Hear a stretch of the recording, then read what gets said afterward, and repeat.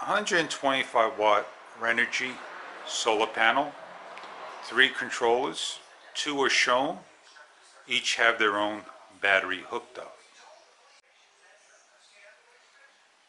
Right now I got my mini and a shop light on.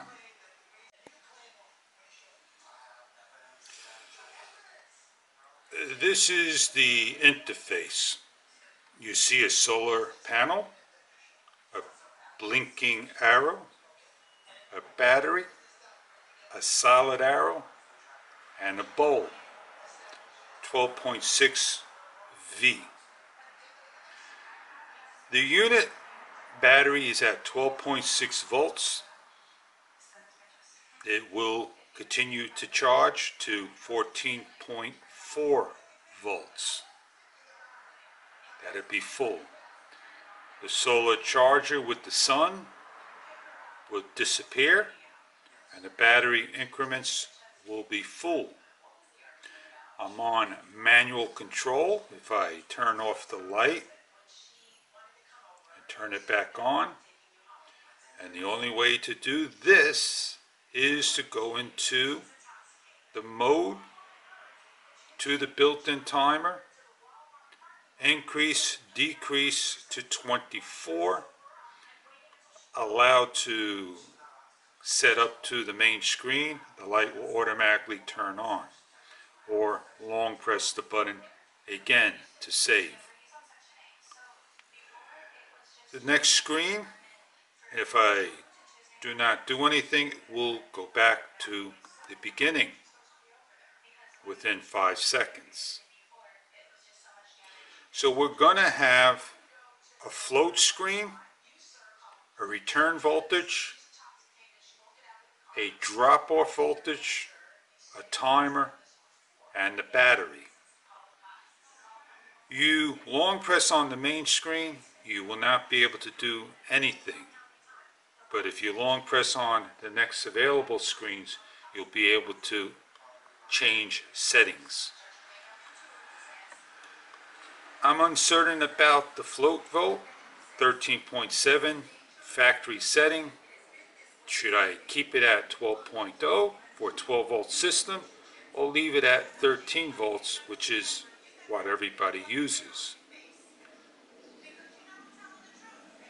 If you run your system all day, 12.6 volt is going to be the return of the unit. And when it hits down to 11.0 volts, it's going to shut off.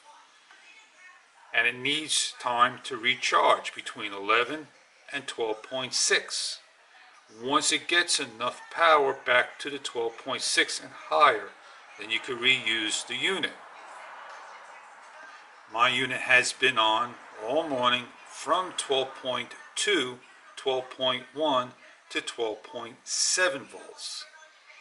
I'm doing a test to see if my shop light as a grow light will drain my battery. Right now it's charging as the sun is overcast.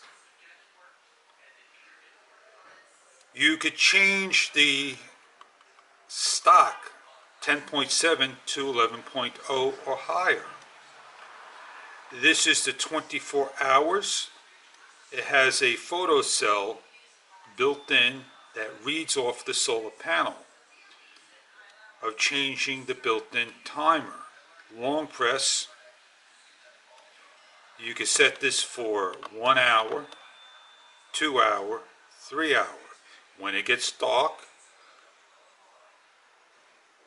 the light will come on for 1, 2, 3, 4, etc. and shut off. Once it gets darker earlier, it's going to shut off a little earlier. So 7 o'clock, 3 hours later, 10 o'clock, it'll shut off. The manual on and off will no longer be used. You could press it once, nothing's going to happen. Press it again, nothing's going to happen. So you have to constantly go in to readjust every single time. So here I am. If I don't want it, 0. If I want it to be on, 24. When it sets, it turns on. This is where you buy a 12 volt timer. You hook it up to the light, leave this on 24, and leave that in the on position. This is the built-in timer with the reflection. 1, 2, 3. The light goes on. Again, the light goes off. It's a manual on and off. It'll go from auto to manual by the presses. This is mode 16 to 18 different settings.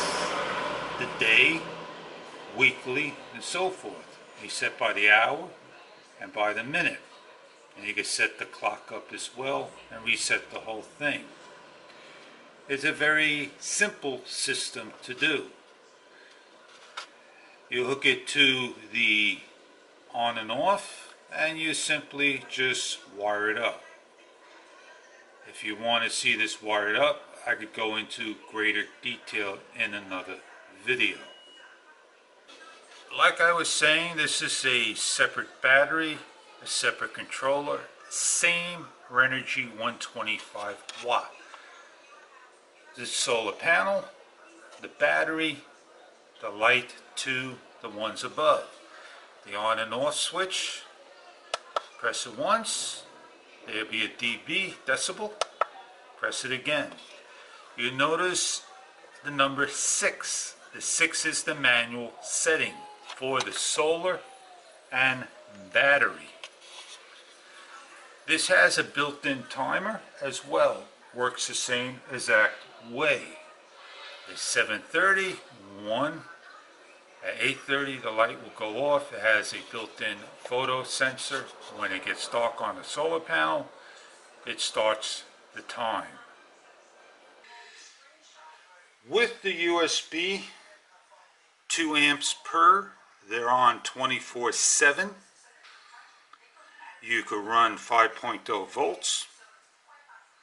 You don't have to use any of these buttons. It runs off the solar as well as the battery. The ups and downs, the downside on an electrical storm. If it sees lightning, sometimes this will stay on to the next cycle. You have to come in here, disconnect the on lead of the light, reconnect it, it will reset. What I do, I may put a switch on one of the terminals to shut it off in case that ever happens. That's the only downside I see of this inexpensive solar charge controller. The last thing to show you is the 601, 602, 603 of the battery. If you have a lead battery, flood battery, acid battery, you'll choose the one you like. This is a AGM battery. It stays on 601. Every single time your battery charges to the full, that's where the float is at. It reaches its maximum, it throws the voltage out, how I understand it. It's to be between 13 and 14 volts. I leave it set at the default. I covered just about everything in here. Be careful of these connections. They're like a 14 gauge wire. If you need to make this 12 gauge, simply get yourself some bullets and just alternate those wires in there correctly. Now, I am happy with this unit. No complaints. I hope you enjoyed the video and have a great day, and thank you for viewing. Any questions, comments? I'll be more than happy to try to help out. Later.